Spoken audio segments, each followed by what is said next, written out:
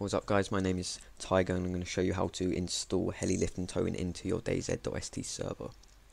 There's only three things you're going to need for this tutorial. One of them is your default mission file. You can get this from your control panel when you have advanced settings ticked. Now, the other thing you're going to need is this file, which will contain everything you need to run this script.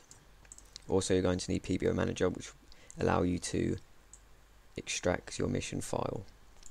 Okay, so the first thing I'm going to do is go on your default mission file, PBO Manager, and extract. Then we're going to go into your file.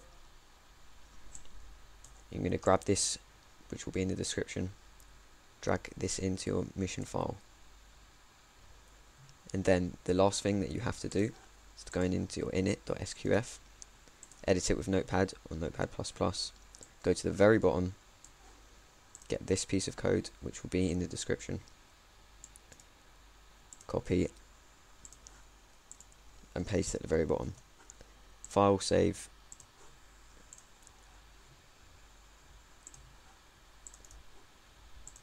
and then pack up your default mission PBO. Now that is everything you need to get towing and heli lifting working. Hope this tutorial was easy for you guys. Subscribe, like and comment for more. Cheers.